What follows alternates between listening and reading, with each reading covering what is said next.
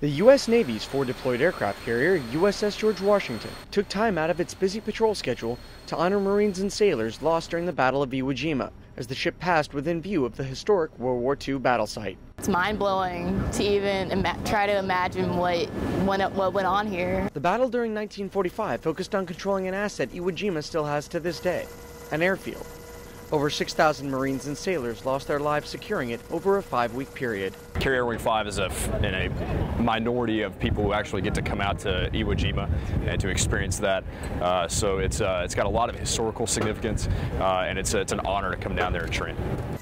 After Navy Seabees rebuilt the airfield, it served as an emergency landing station for Army Air Force B-29 heavy bombers, and today is used to qualify the pilots of George Washington's embarked air wing, Carrier Air Wing 5, for carrier operations.